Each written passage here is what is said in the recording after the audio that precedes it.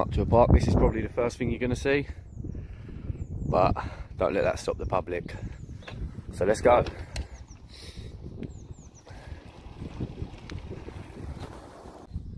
And now this is the fishing lake. It's beautiful.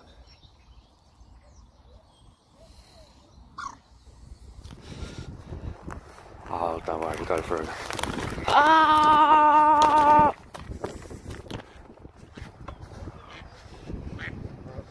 All right, mate.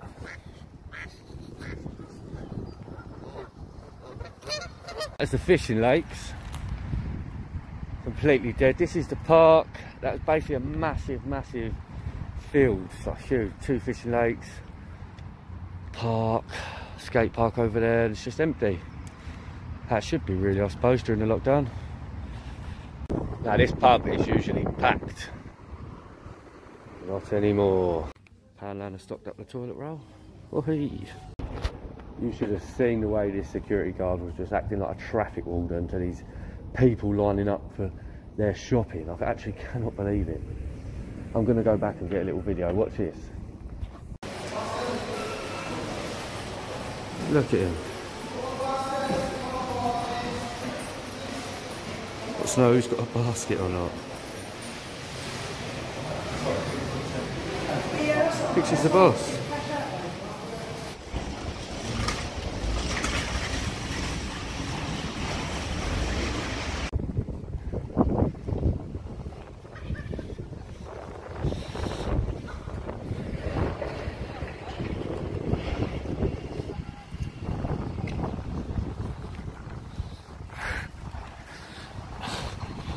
He's pointing at me.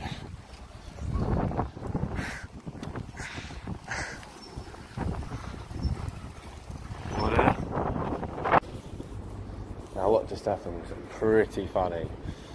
Basically one of the PCSOs pointed at me, he must remember me from the other day.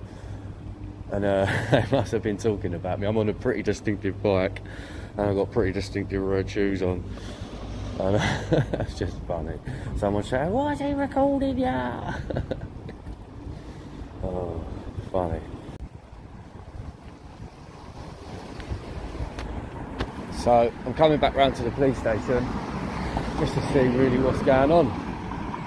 Got some cars, the back gate.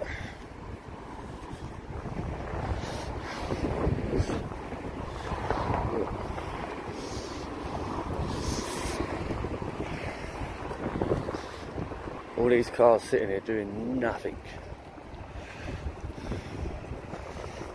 Bright van doing nothing.